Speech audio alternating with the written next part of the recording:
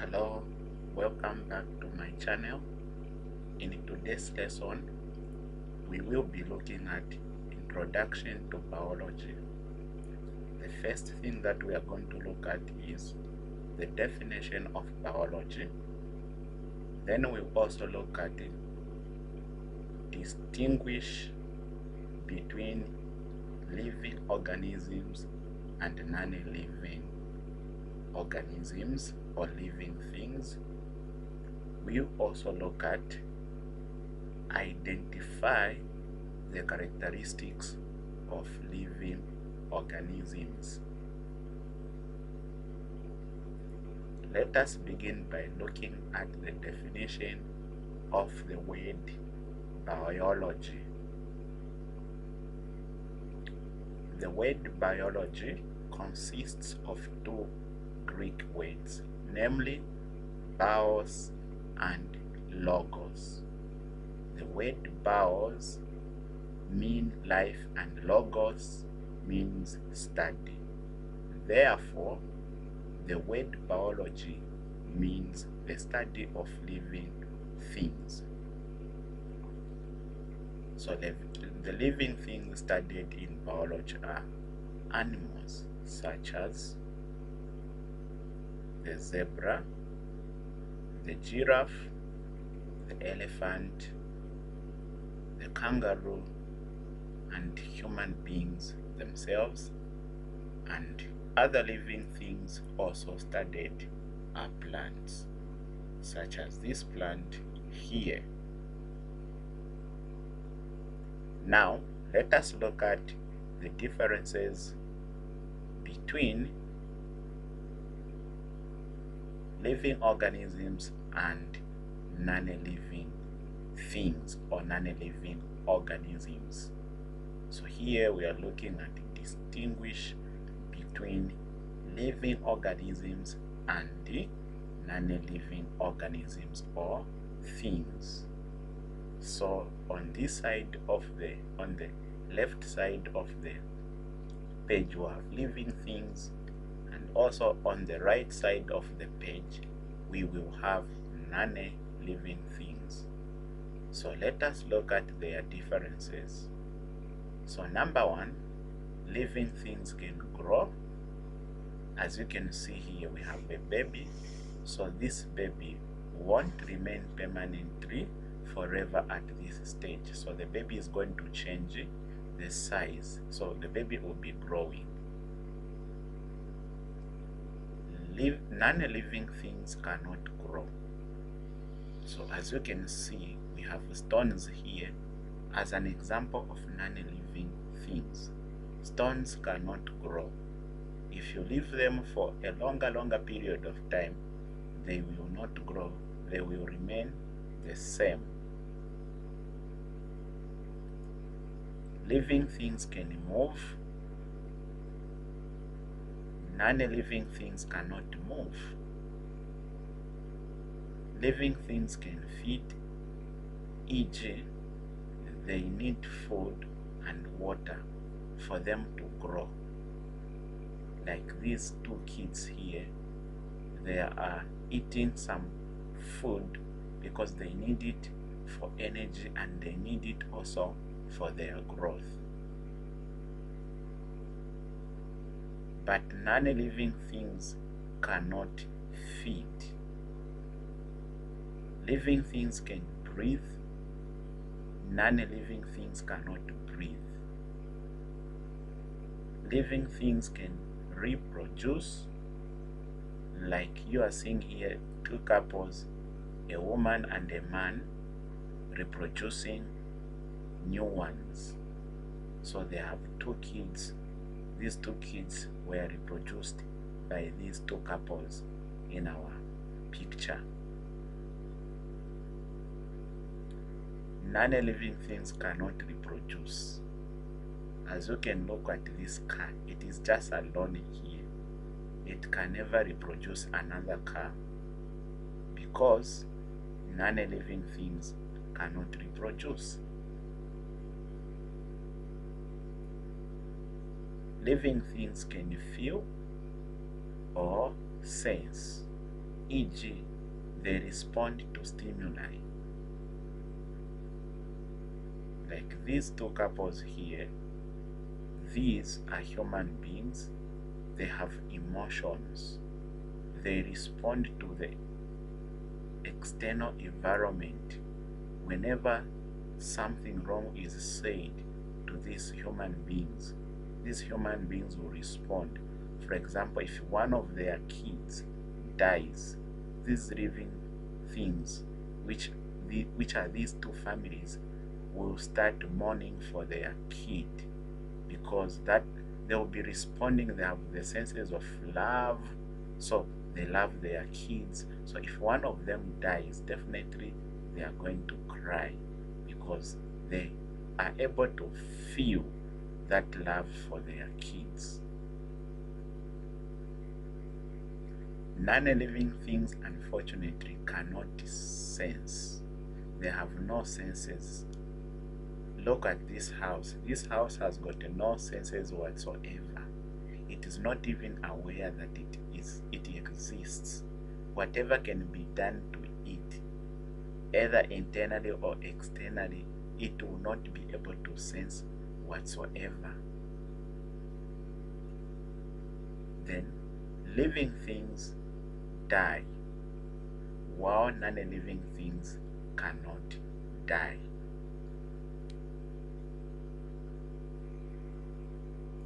Now let us look at characteristics of living organisms. As seen from the differences between living things and non-living things, living organisms have the following characteristics: movement, respiration, growth, reproduction, excretion, and nutrition. Let us look at each one of these characteristics of living things individually so that you get to know what they are. So we are starting with nutrition. Nutrition is the process by which living organisms obtain their food from the environment. So living things obtain their food from their environment. They need the food for growth, for energy, and for other life-saving processes. For example, these two kids, they are eating food because they need it for their health, they need it also for their growth, and they also need it for energy, and also they need it for life. For them to remain alive, they need food. So the process by which living organisms obtain their food from the environment is what we call nutrition. So non-living things, as already seen, do not or have got no, or they don't have this characteristic of nutrition.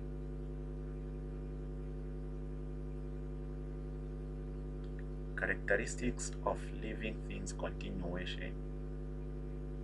The process by which animals obtain food from their surrounding is called heterotrophic nutrition, while the process by which plants obtain food is called autotrophic nutrition. Autotrophic nutrition is the type of nutrition where an organism makes its own food.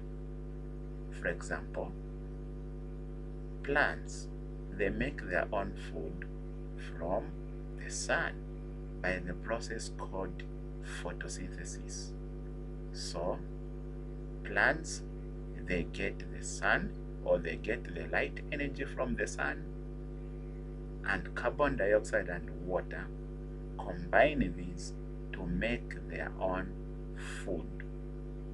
So these plants make their own food by the process called autotrophic nutrition. So during their own food, they involve a process called photosynthesis. Heterotrophic nutrition is the type of nutrition where an organism takes in food present in bodies of others. So as you can see here, we have trees and also we have grass. So animals like the hippo will feed on the grass. Why? Because the grass contains the food in it which the hippo needs. The hippo cannot make its own food like plants do. So the hippo needs to feed on the food already made by the plants. Also the cattle here is feeding. Also this one, this animal which looks like a duck, and another animal here which looks like a gazelle or so. So these animals, they are feeding on already made food in plants. So this kind of nutrition is what we call heterotrophic nutrition. Characteristics of living things: continuation, growth. So living things undergo growth, but non-living things, they don't undergo. So growth is a characteristic of living things or living organisms. So growth is a permanent increase in size, mass, number of cells, and complexity of an organism.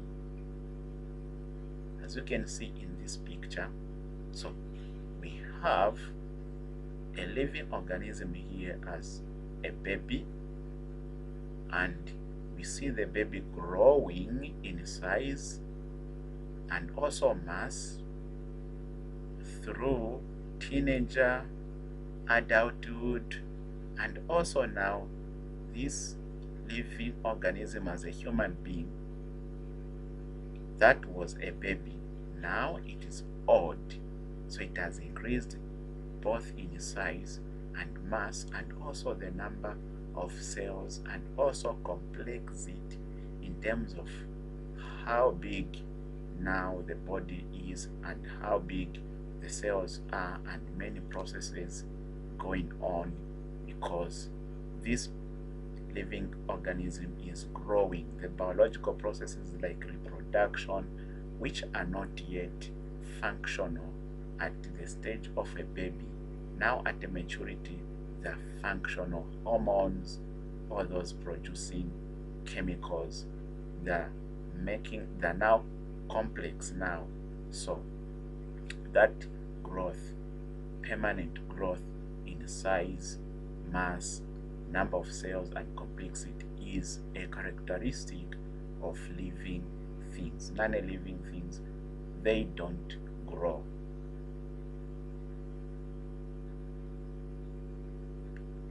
Locomotion is another characteristic of living organisms. So what is locomotion? Locomotion, we are saying most organisms are able to move their whole body. So locomotion is the ability of full living organisms to move their whole body. So somebody may ask, what about plants? Do they move? Yes, even plants can shift their stem towards the sunlight and their roots towards healthy soil. For example, if a plant is put in a room and the plant is actually maybe closer to a window which is able to receive some sunlight, you would see the plant stems growing towards that part of the window receiving light. So in that growth, as we see the branch changing the direction towards the source of light, that in itself is already growth or movement of the plant. Another characteristic of living things is excretion. Excretion is the removal of toxic metabolic wastes from the cells of the body. So when human beings, for example, eat food, the unwanted food is gotten rid of through defecation and also urination. So as you can see in this photo here, we are seeing individuals urinating, simply getting toxic substances out of their body that are not actually useful. So only living things undergo excretion. So excretion is a characteristic of living things.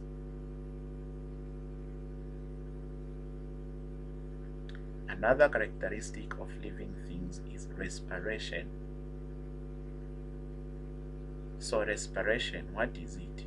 It is the breakdown of food inside a living organism. It is vital for survival. So when living organisms eat food, the food undergoes digestion, and once it undergoes digestion, it is transported into the body cells, where this food now is combined with oxygen under a process called oxidation, that can be in English, but in biology under the process called aerobic respiration.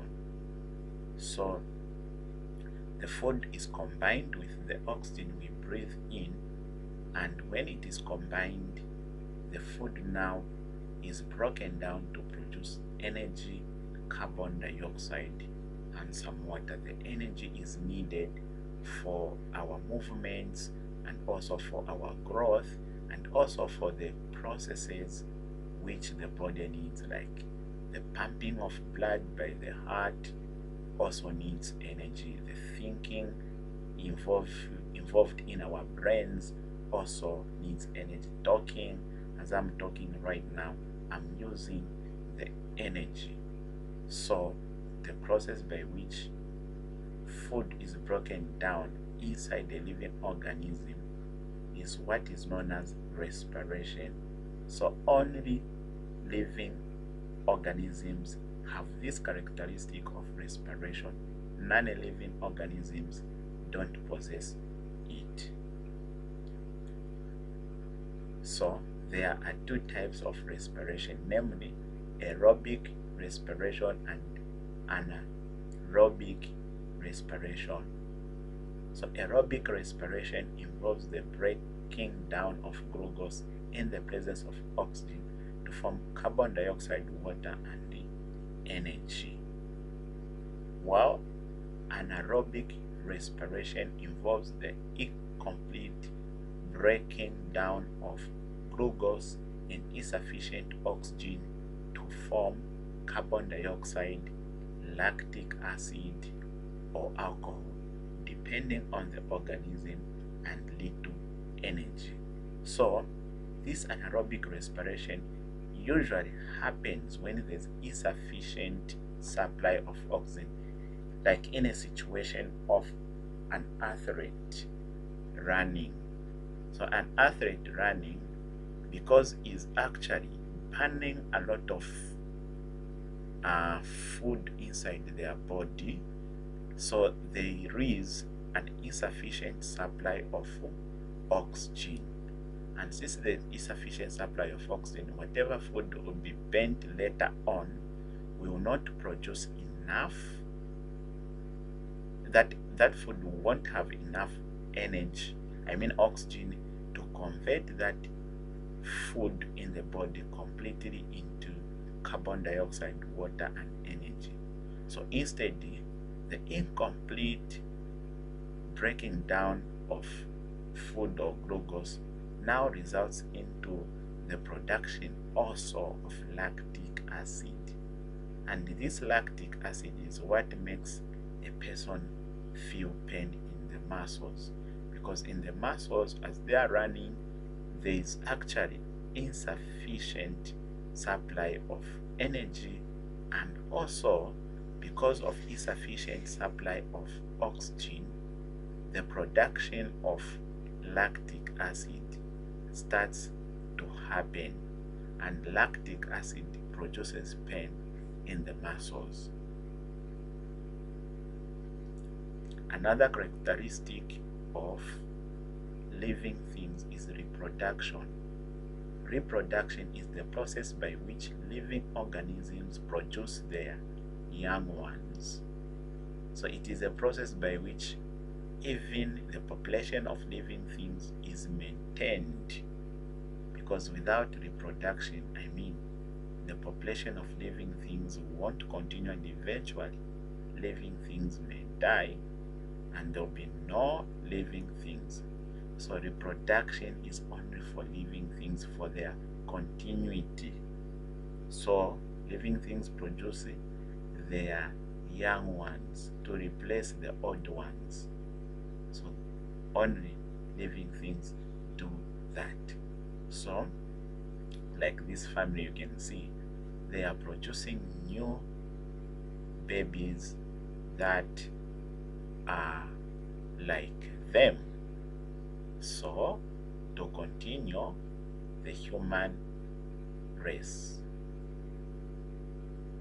Two types of reproduction exist, namely sexual reproduction involving two parents and asexual reproduction involving one parent. So usually plants undergo asexual reproduction, while these other living things like animals undergoes sexual reproduction, where they need two opposite sex individuals or living things come together and then reproduce their young ones after their kind.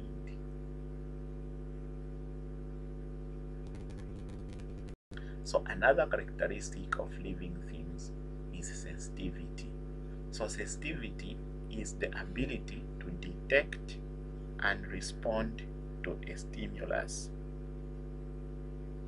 So a stimulus is any change in the environment which causes a response from an organism.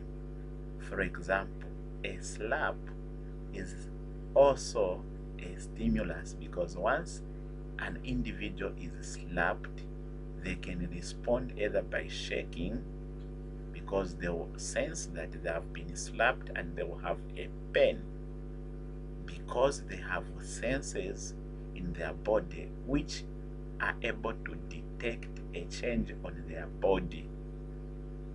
So that characteristic of sensitivity to respond to any touch, any words spoken, is what we call sensitivity.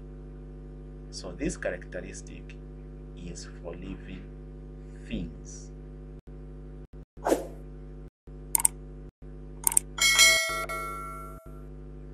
So at this point, if you have learned something from this video, you can like it, leave a like, subscribe if you are new, and share.